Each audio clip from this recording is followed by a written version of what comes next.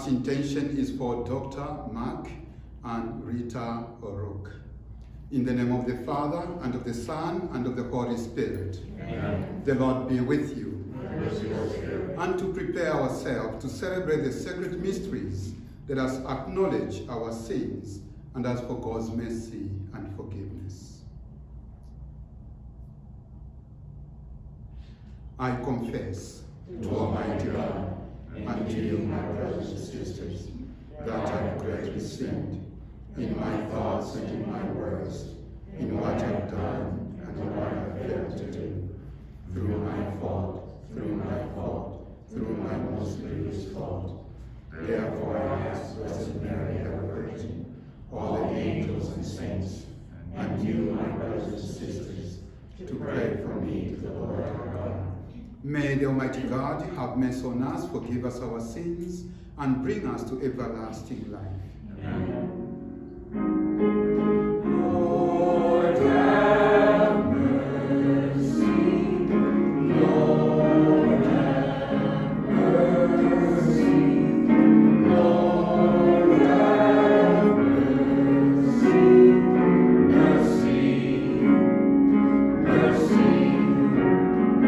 Christ, have mercy.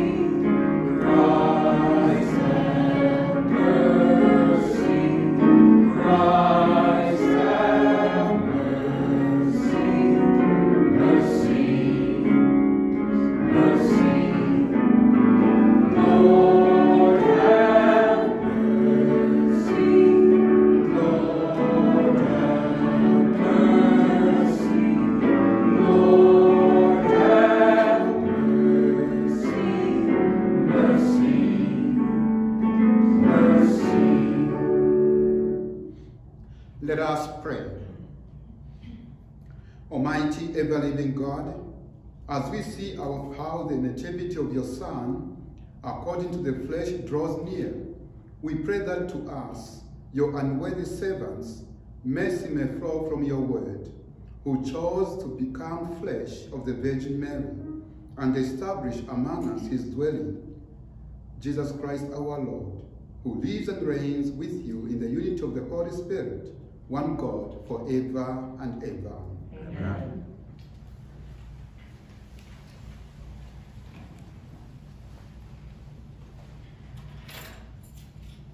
A reading from the book of the prophet Malachi. Thus says the Lord God, Lo, I am sending my messenger to prepare the way before me. And suddenly there will come to the temple the Lord whom you seek, and the messenger of the covenant whom you desire. Yes, he is coming, says the Lord of hosts. But who will endure the day of his coming? And who can stand when he appears? For he is like the refiner's fire, or like the fuller's lye. He will sit refining and purifying silver, and he will purify the sons of Levi, refining them like gold or like silver, that they may offer due sacrifice to the Lord. Then the sacrifice of Judah and Jerusalem will please the Lord, as in the days of old, as in years gone by. Lo, I will send you Elijah the prophet before the day of the Lord comes, the great and terrible day, to turn the hearts of the fathers to their children and the hearts of the children to their fathers, lest I come and strike the land with doom. The word of the Lord. Thanks be to God. Lift up your head and see, your redemption is near at hand. Lift up your head and see, your redemption is near at hand. Your ways, O Lord, make known to me. Teach me your paths. Guide me in your truth and teach me, for you are God, my Savior. Lift up your heads and see, your redemption is near at hand. Good and upright is the Lord, thus he shows sinners the way. He guides the humble to justice. He teaches the humble his way. Lift up your heads and see, your redemption is near at hand. paths of the Lord are kindness and constancy toward those who keep his covenant and his decrees. The friendship of the Lord is with those who fear him, and his covenant for their instruction. Lift up your head and see, your redemption is near at hand.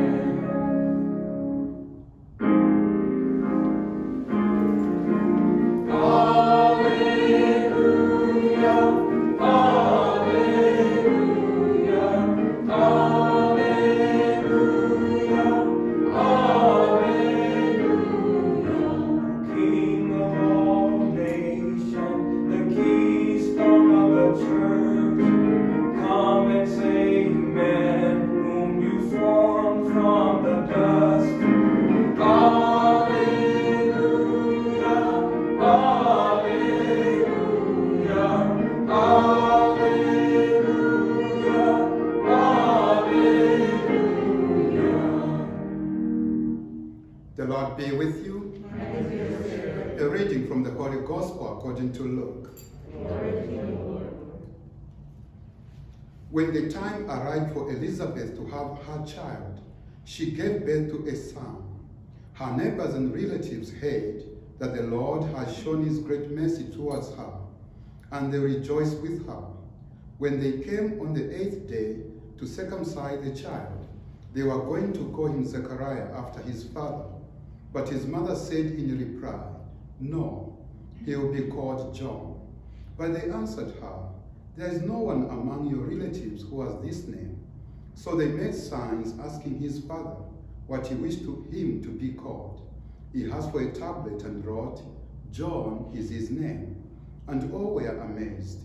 Immediately his mouth was opened, his tongue freed, and he spoke, blessing God. Then fear came upon all their neighbors, and all these matters were discussed throughout the hill country of Judea.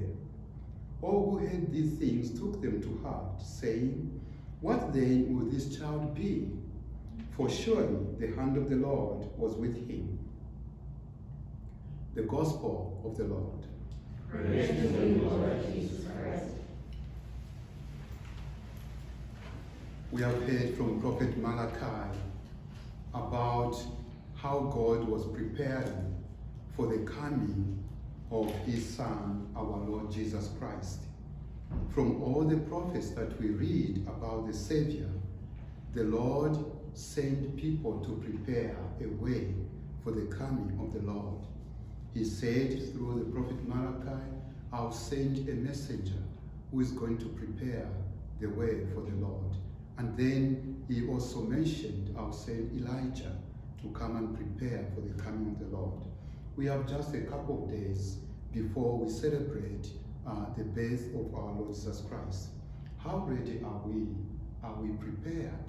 Just like we have heard from the prophet Malachi. Because we know Jesus Christ came, he was born over 2,000 years ago. But how do we celebrate his coming, his birth in our time today? It also requires a preparation. Each one of us, we have a way of how to prepare. We can prepare ourselves as individual Christians, and we can prepare ourselves as a parish of St. Anthony, so that truly, when we celebrate the birth of our Lord Jesus Christ, it makes meaning, it transforms our lives, and it makes us to be one with our Father and our Lord.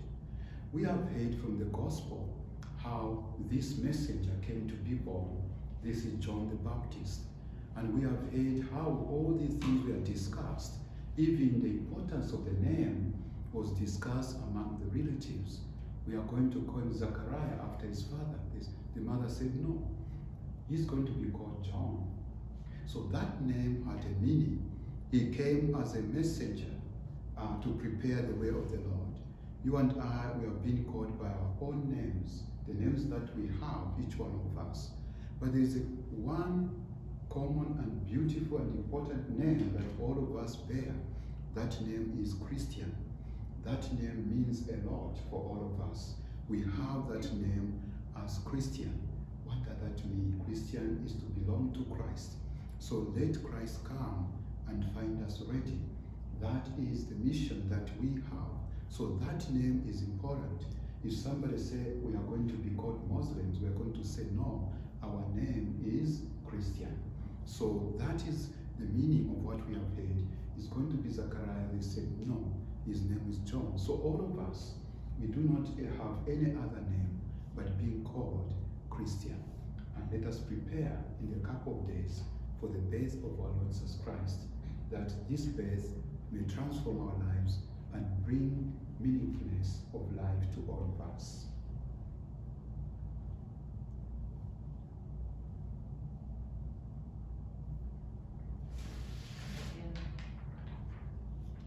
My dear sisters and brothers, the hand of the Lord which was upon John the Baptist continues to guide and protect God's people.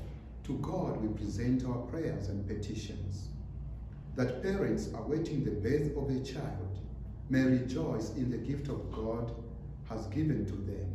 We pray to the Lord. Lord, hear our prayer. That we may be filled with awe and rejoice in the gift of every new life. We pray to the Lord. Lord, hear our prayer. That those who proclaim the message of God, like all of us in the church and in the world today, may be courageous in witnessing to the truth. We pray to the Lord. Lord, hear our prayer. That the hearts of parents may be turned toward their children with love and wisdom, and that the hearts of children may be turned toward their parents in affection and respect. We pray to the Lord. Lord, hear our prayer. May love break down all barriers between people this Christmas. We pray to the Lord. Lord, hear our prayer. And as we prepare for the birth of our Lord Jesus Christ, we pray for our brothers and sisters in our parish, especially those who are struggling so much with the pandemic. We pray to the Lord. Lord, hear our prayer. Eternal King, help us to always walk in your truth, so that we can reflect in our lives your faithfulness and love through Christ our Lord. Amen.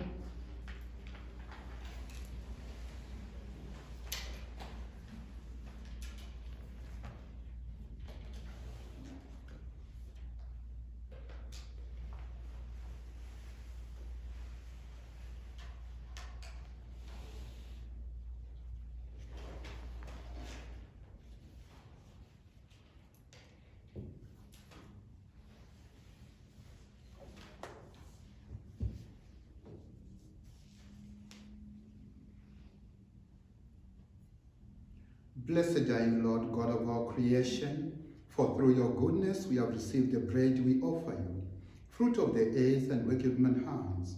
It will become for us the bread of life. Blessed be God forever.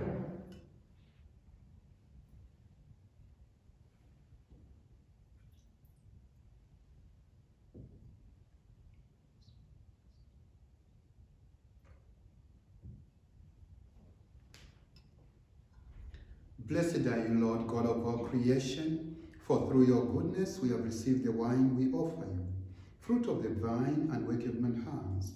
It will become our spiritual drink. Blessed be God forever.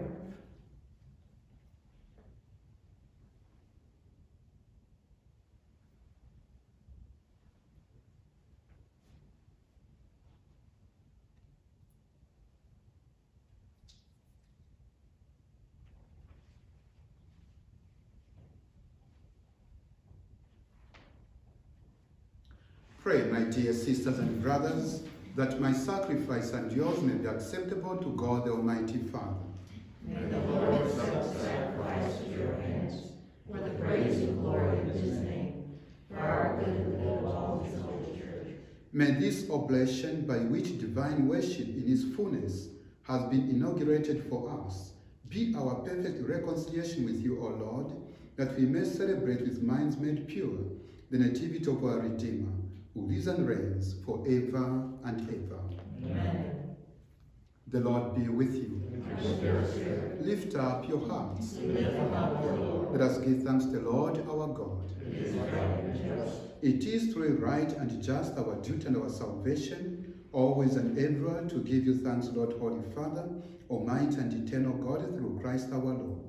For all the oracles of the prophets foretold him, the Virgin Mother longed for him, with love beyond all telling. John the Baptist sang of his coming and proclaimed his presence when he came. It is by his gift that already we rejoice at the midst of his nativity, so that he may find us watchful in prayer and exultant in his praise. And so, with angels and archangels, with thrones and dominions, and with all the hosts and powers of heaven, we sing the hymn of your glory, as without end we acclaim. Holy, holy, holy Lord God of hosts, heaven and earth are full of your glory. Hosanna in the highest. Blessed is he who comes in the name of the Lord. Hosanna, Hosanna, Hosanna in the highest. Hosanna, Hosanna, Hosanna in the highest.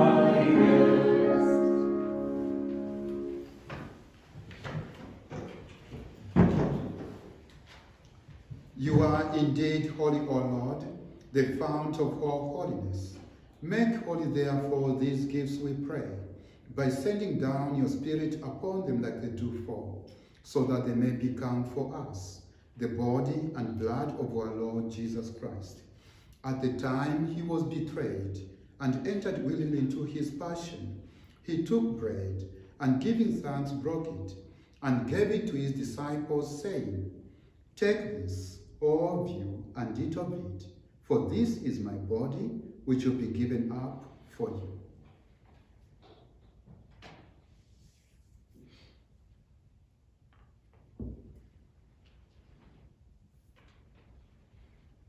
In a similar way, when supper was ended, he took the chalice, and once more giving thanks, he gave it to his disciples, saying, "Take this, all of you, and drink from it, for this is the chalice of my blood, the blood of the new and eternal covenant, which will be poured out for you and for many, for the forgiveness of sins. Do this in memory of me."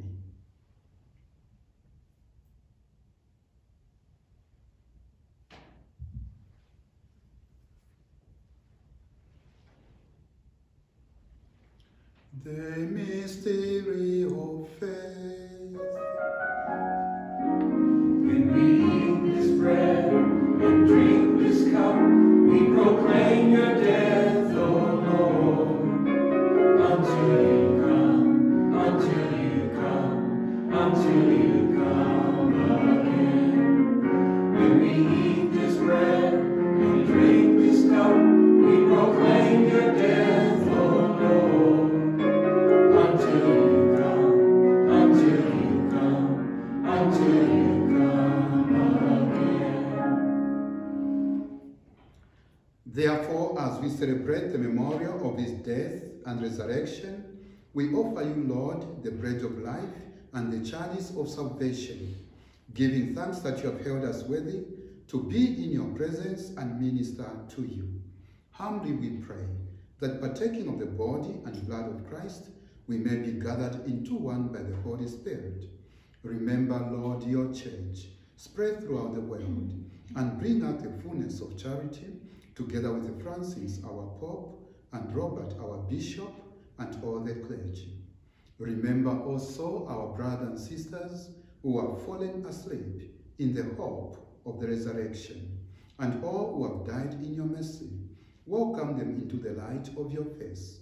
Have mercy on us, all we pray, that with the Blessed Virgin Mary, Mother of God, with Blessed Joseph, her spouse, with the blessed apostles and glorious martyrs, and all the saints who have pleased you throughout the ages, we may merit to be co-heirs to eternal life, and may praise and glorify you through your Son, Jesus Christ. Through him and with him and in him, O God Almighty Father, in the unity of the Holy Spirit, all glory and honor is yours, forever and ever. Let the church say amen. Let the church say amen. God has spoken.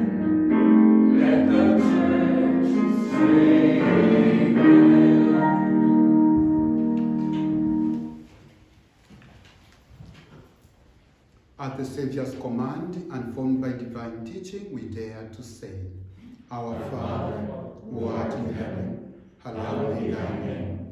Thy kingdom come, thy will be done, on earth as it is in heaven. Give us this day our daily bread, and forgive us our trespasses, as we forgive those who trespass against us. And lead us not into temptation, but deliver us from evil. Deliver us, Lord, we pray, from every evil. Gracious, grant peace in our days, that by the help of your mercy we may be always free from sin and safe from all distress, as we await the blessed hope and the coming of our Savior, Jesus Christ. For the kingdom, the power, and the glory are yours, now and forever. Lord Jesus Christ, who said to your apostles, Peace I leave you, my peace I give you. Look not on our sins, but on the faith of your church, and graciously grant her peace and unity in accordance with your will, who live and reign forever and ever. Amen. The peace of the Lord be with you always. And with your spirit.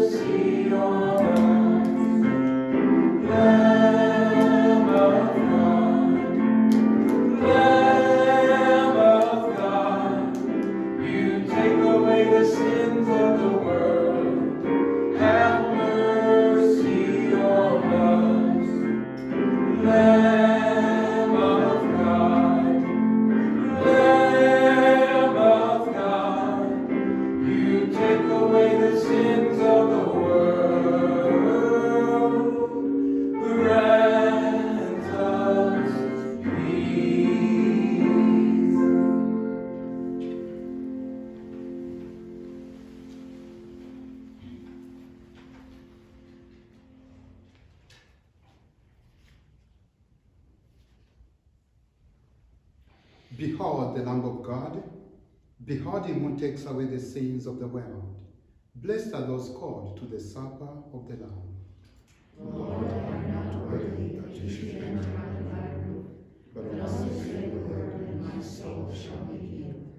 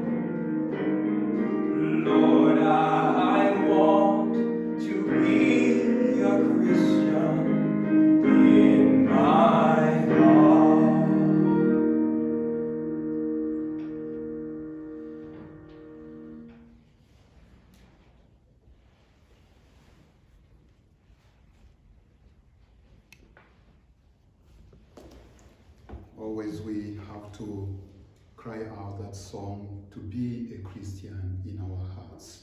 Let us pray. Grant your peace, O Lord, to those you have nourished with these heavenly gifts, that we may be ready with lighted lamps to meet your dearly beloved Son at his coming, who lives and reigns forever and ever. Amen. The Lord be with you. And with your spirit. May the Almighty God bless you in the name of the Father, and of the Son, and of the Holy Spirit. Amen. Go forth in the peace and love of Christ. The Mass is ended. Thanks be to God.